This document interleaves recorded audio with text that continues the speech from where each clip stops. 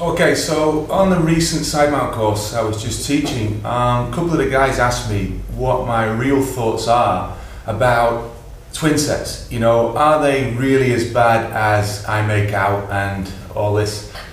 To be honest, I'm going to tell you the full story because I think that a lot of people misinterpret what I put out there to be like clever marketing. Right from the beginning. So I learned to dive in '99, then in the year 2000, 2001, I worked my way up to become, with TDI, a advanced trimix diver. I also did the deep air component part of that course as well. Now, I did a lot of my diving in Egypt. The certifying dive was 100 meters in the Blue Hole in Dahab. So you could argue that I had quite a good level as a Twinset diver. Now, all my courses at that point were in a Twinset. That dive in particular was using a Twinset with 2 stages. I think we had a 40% and 80% and a trimix mix suitable for the bottom. Now, after this, I dived pretty much solid in Twinsets for 3 years. Now, I had, with my father, we had 3 different Twinsets configurations at our house at any one time. I think I had 5 different wings. So you could actually say that I loved Twinset diving actually. Now, what did I go through? Well, I tried the French system initially with 2 independent isolated cylinders, which were obviously on the back. Then I tried a straight bar manifold, which we know now the isolation manifold is much better. I also tried inverting the Twinset completely, adding a cage at the bottom, then having all customized hose lengths run up from there.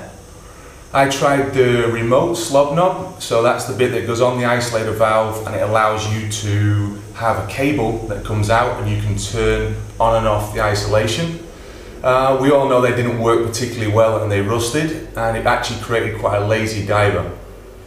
So you could say my Twinset experience is pretty vast actually. Now in 2003, 2004, well late 2004, I actually became an instructor trainer, and I was able, with my experience, having dived technical now for 4 years, to work my way up to become a Tech Trimix instructor trainer. Now, even for me, that then doesn't necessarily make you the best diver in the world. We know how easy it can be to get certifications. So I think the real credibility comes from the cave training I took initially. Now this is with Steve Bogarts, who's one of the best at what he does. I did in November 2008, February 2008, I learnt to become a cave diver in Mexico. We did it on a Twinset. I then built experience up for over a month, diving every 2nd or 3rd day. And I then took another course to do stage and multi-stage. This is again with Twinsets, and we involved DPV or Scuba training as well. So in the end I was making cave dives that were about 3 hours long, using 1 or 2 stage cylinders and a DPV. So I have both experience in deep diving with a Twinset, and also quite a lot of experience diving in a cave. So you know, I think that gives me a lot of credibility to know what I'm talking about when it comes to using the Twinset. Now, in late 2008, this is back in November, I again trained with Steve, and we learned Sidemount this time, or I learned Sidemount from him. And to be honest, this changed everything for me, really.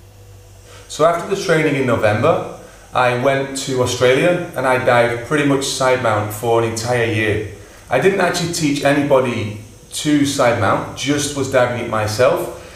And for me, I found obviously difficulty using it in different environments. You know, we talked about rough seas, boats, but through experience, I learned ways to deal with that. And actually, I would argue now that there's actually no dives I couldn't do with Sidemount that I could actually use a Twinset for. So for me, when you've built the skill set, I think Sidemount gives you much more opportunity to dive in varying conditions than using a Twinset does.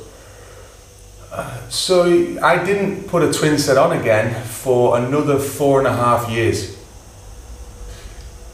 I did, 4.5 years later, the Twinset I put on was for 3 days. When I was becoming a cave instructor myself, I was actually assisting Mauro on a cave course in Mexico, and he needed a student to buddy it with his student who was on a Twinset, and I thought, well, this would be a good opportunity to, you know, again get back in and see just what my perception would be after so long out of one. And I was diving with Ivan, and we, you know, to be honest, we got in. I think a Twinset actually works great for that application. You don't necessarily need to go on your side, go inverted for it to work. What I was doing though, I did that, okay? I got straight in the water, tried all the initial fin kicks, so your frog kick, your back kick, helicopter turns, which everything works great. I mean, the Twinset really stabilizes the core and allows you to work very flat, so it makes it easy. Once you're wearing the correct weight and you don't have a very fancy wing with lots of lift, and you have a very minimal harness, simple back plate, and you're not overweighted, it actually works pretty good. But what it does is lock the spine. Now that's something I've had so much freedom for so many years with Sidemount. That was the bit that was a little unusual. So the buoyancy control being there, and everything else, I started to try out all the different orientations, turning on the side, turning upside down, and I found very quickly that you get a big weight shift when you turn over.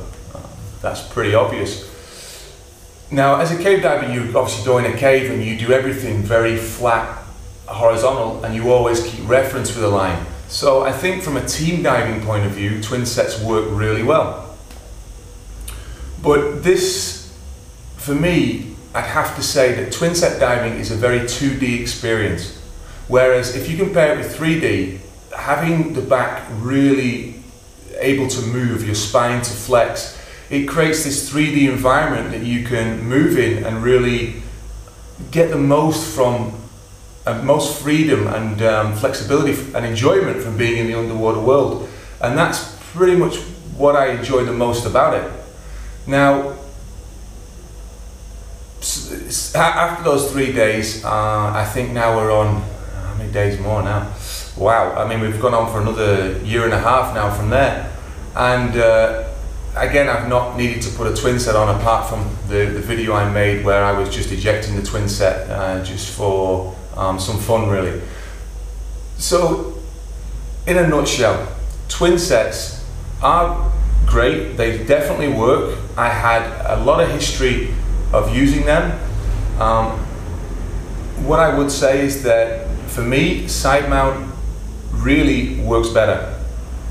But you do need to spend the right amount of time learning and ensuring that the Sidemount system and configuration you're using doesn't have too much flexibility. Everything is in a place where it's accessible but very streamlined. There's no clutter. Your cylinders are certainly staying next to the sides of your body.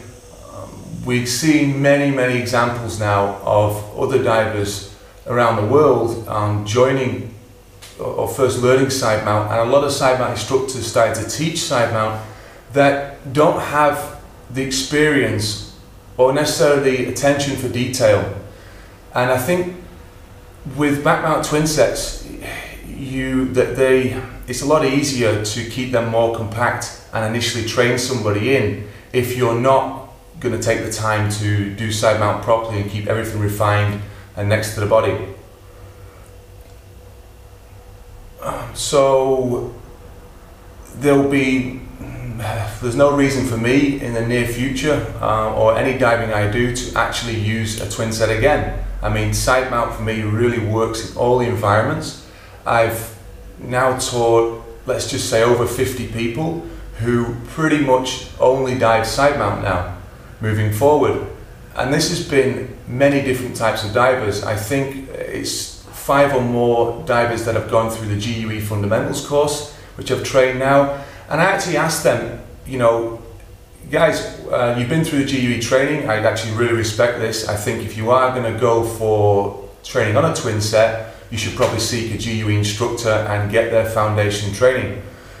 But I just said, hey guys, what do you think to the system I'm using, the skill sets, the way I'm introducing it, and the Sidemount Essentials program?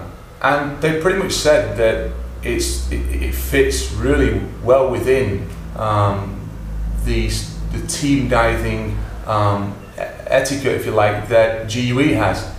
So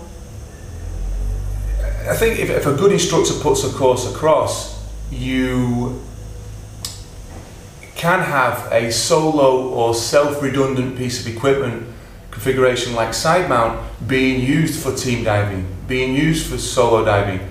I think it's just how you train that diver so that they can get the best from the dives they're going to make afterwards.